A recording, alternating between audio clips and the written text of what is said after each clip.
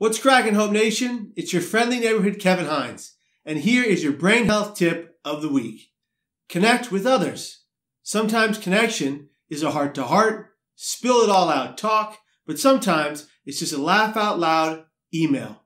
As a result of social interaction, dopamine is generated, which gives us pleasure. This is crucial.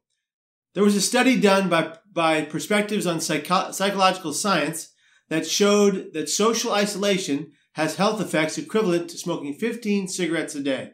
So pick up the phone and send a text to spark that conversation and build on your connections today. Remember to connect.